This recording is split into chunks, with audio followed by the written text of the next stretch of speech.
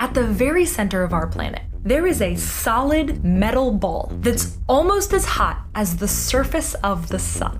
And for a long time, we didn't know it was there. We assumed that everything in the core was molten, because why would it be solid? But then, these two scientists were studying more of those seismic waves, and they noticed that when those waves got to the center, they started to act weird. Waves were being bent and reflected by something in the middle. The math only made sense if there was a solid core inside the larger liquid one. Other scientists confirmed this theory, with more precise recordings of the waves and better computational models. So why is it solid? Well, it turns out that the pressure here is so insanely high that the iron atoms literally can't move. And what's even stranger is that more recently, scientists have found slight discrepancies in the data that seem to show Earth's core is rotating at a different rate than we are at the surface. And that rate changes.